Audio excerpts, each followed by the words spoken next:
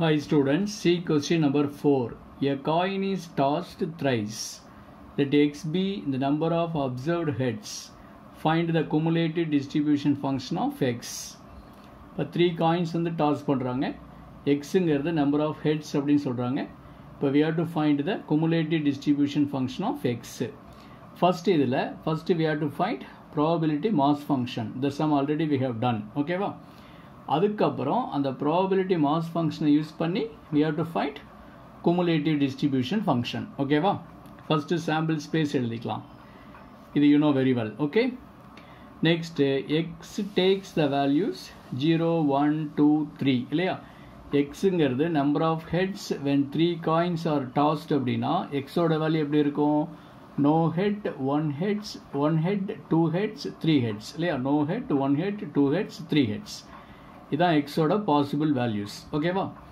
Next p of x is equal to 0 னா no head அப்படின்னா ஒரே ஒரு possibility தான். So 1/8. p of x is equal to 1 னா probability of getting 1 head. 1 headக்கு எத்தனை chance இருக்குது? 1, 2, 3. 3 possibilities இருக்குது. So 3/8.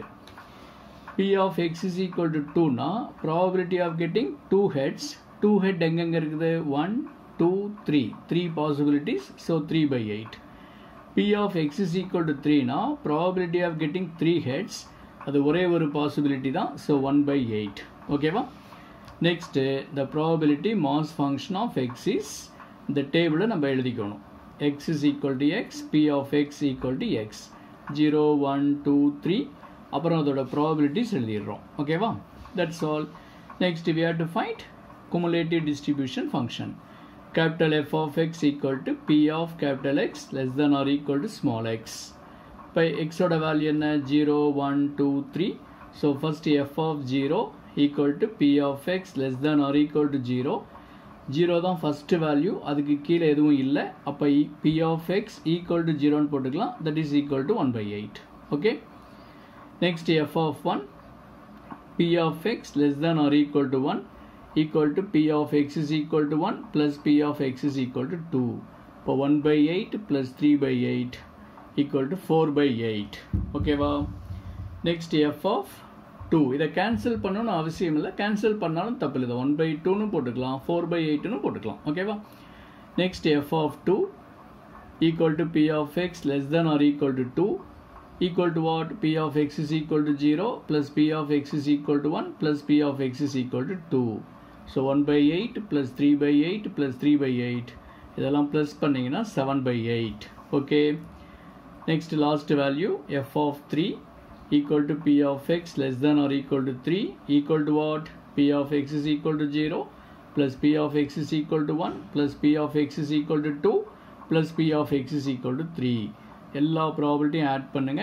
ஆட் பண்ணால் 8/8 கிடைக்கும். That is 1. That's all. Next f of x எழுதணும். Capital f of x equal to first value 0, last value 1. எப்போ 0வாக இருக்கும்? when x less than the first value of x in the table. What is the first value of x in the table?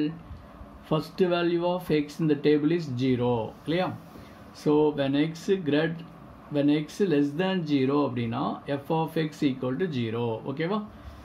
Next f of 0 னா 1/8, f of 1 னா 4/8, f of 2 னா 7/8, f of 3 னா 1. அதெல்லாம் எழுதிக்கிட்டோம். Last interval எழுதிடலாம். 1 for x greater than or equal to last value in the table. What is the last value in the table? 3. ஓகேவா? 3 தான் last value. இப்போ இடையில மட்டும் we have to write the interval. இந்த 2 இன்டர்வலும் எழுதணும். இதுக்கு என்ன வரும்?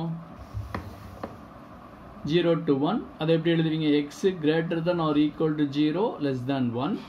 Next 1 to 2 னா x greater than or equal to 1 less than 2. 2 to 3 னா x greater than or equal to 2 less than 3. That's all.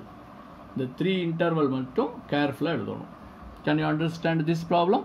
Okay.